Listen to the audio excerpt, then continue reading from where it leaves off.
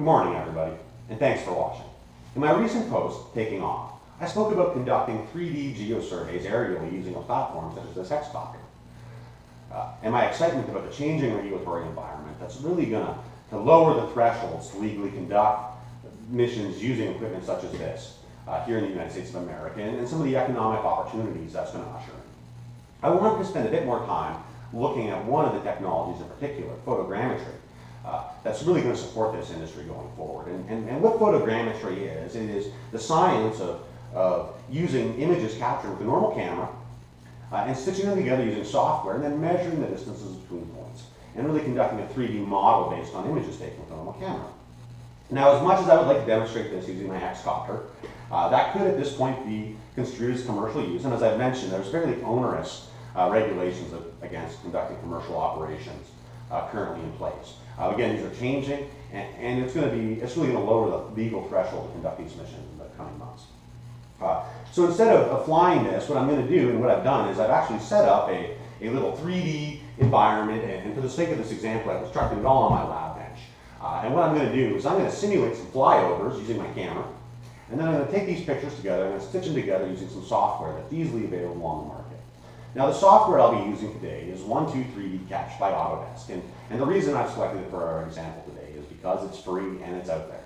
And this is actually something you can try at home with your own camera. It's a very lightweight install, and it runs, it looks like, on just about any computer. So I encourage you to give it a try yourself. This is a lot of fun and really neat. So what I'm going to do is I'm going to take pictures of the objects I have here on my bench, simulating an aerial flyby, as though I were piloting a drone over a much larger area. And then I'm going to take those pictures, stitch them together, and show you guys how you can use the software. All right, well, let's get started.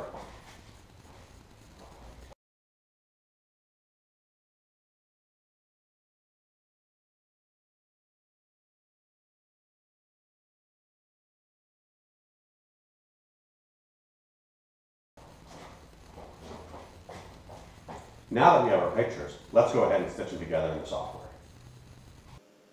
Now that we've gone ahead and captured our photos, I'm going to go ahead and import them into this software, Autodesk 123D Catch. As I mentioned, this is available for free on the internet. Anyone can get a copy of it, and I'll just show you briefly how it's used. To create a new capture, what I'm going to do is I'm going to take all the pictures that I had taken on my lab bench, and I'm going to go ahead and open them. Now that I've added the photos, I can create my project by giving it a name, tags, and a description.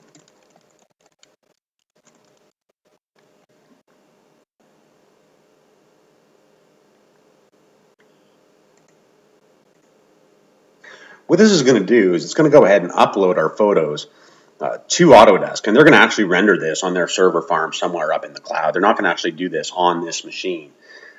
So now this is actually uploading these photos, and I'll come back once it's downloaded it, and we'll take a look at what we've captured. Our 3D scene has now been processed and downloaded to our local machine such that we can explore. And we can immediately see the objects that I had on the lab bench are now visible and modeled in 3D within the computer. You'll also recognize the software has triangulated the position of each image I took. And I think this is very interesting because my camera doesn't have any kind of mechanism for determining its position. This position is completely established based on the images that I've taken. And I think that's pretty neat. Now that it's in 3D, I can explore it very easily in this software. And then the 123D Catch software also enables me to generate a mesh from it that I can bring into other third-party applications if I so desire.